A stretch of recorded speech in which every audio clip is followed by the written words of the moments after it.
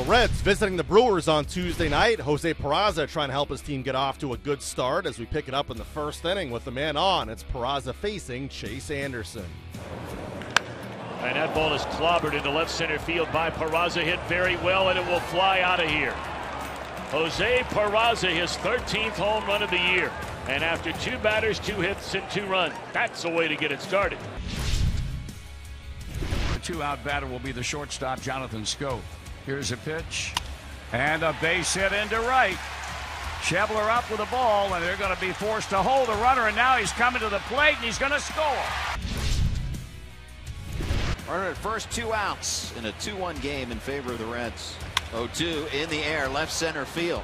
And that ball will fall, and that ball will go to the track, cut off by the left fielder. Here comes Brandon Dixon, waved around third. No throw to the plate, and the Reds have another run. It's 3-1 Cincinnati.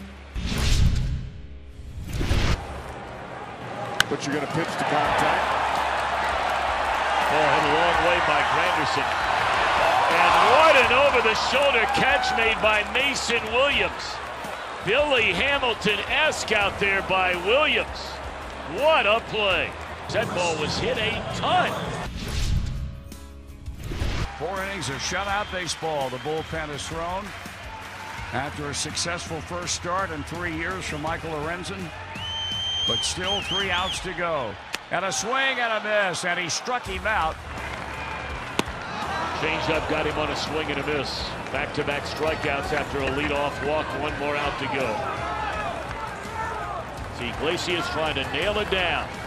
And that he will do. He walks a leadoff man, fans the next 3, and the Reds get an incredibly well-pitched game here tonight. Raisel Iglesias' 28th save as the Reds defeat the Brewers 3-1. The Cincinnati bullpen works 5 scoreless innings. Despite the loss, the Brewers still have a 2-game lead over the Cardinals for the top NL wildcard spot. And with his steal in the 6th inning, Christian Yelich becomes the 3rd player in franchise history to record 20 or more steals and 30 or more homers in a single season.